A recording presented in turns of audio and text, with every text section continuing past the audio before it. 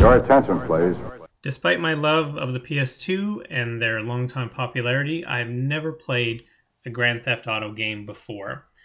Till this year, where I did a trade for a whole stack of PS2 games, which happened to include Grand Theft Auto 3, Vice City, and San Andreas. So I decided it was time to maybe give this series a try. I was never really interested in playing them before. And with Grand Theft Auto 5 out now for about a month, and people posting videos, I got thinking about why is it really that I never wanted to play, and why haven't I changed my mind after playing a little bit of Grand Theft Auto 3. So I finally did put this one in to give it a try. I only got through maybe the first 3 or 4 missions, and just decided it wasn't for me. Now maybe that was because I know myself well enough to know what I am and am not going to like. Or maybe I just didn't want myself to be wrong about my initial thoughts, so I made sure I didn't enjoy it.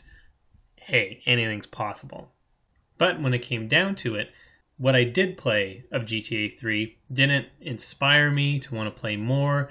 It didn't get me curious to want to see, is it going to get better? Where is this game going to go? Was my prejudgment too harsh? I just kept thinking, yeah, this isn't really for me. So the original reason I didn't really have the interest in it is I wasn't convinced that the setting was going to be enjoyable for me.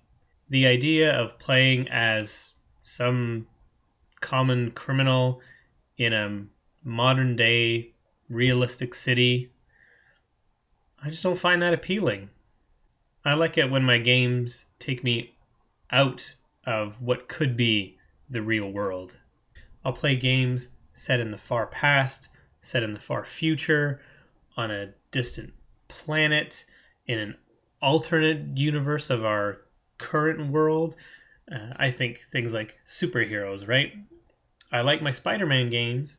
They take place in modern world today, but you're Spider-Man. That's not really what I would call realistic gameplay. That just happens to be what interests me. So nothing against the quality of the game. I know it's broken barriers and has many inspiration for games that I have played even and enjoyed. Just the premise never appealed to me.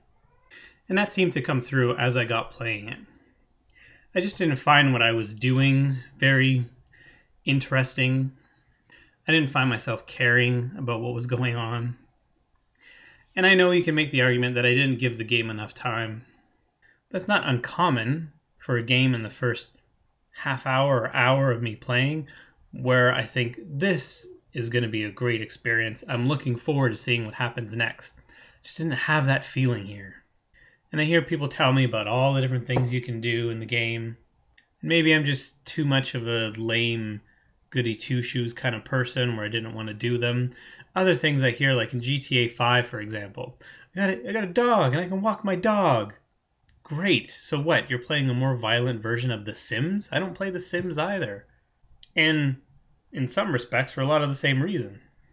Someone did ask me if the violence in the game is what puts me off. I mean, I haven't really seen an accurate representation of what that consists of, so no, and I don't buy into the hype that, the game is evil and makes children do terrible things or anything crazy like that. I mean, intense violence isn't really absent in a lot of the other games I play, so that's not what drew me away. It's the premise, it's the setting, and as I got doing it, I found I just didn't care about what I was supposed to be doing.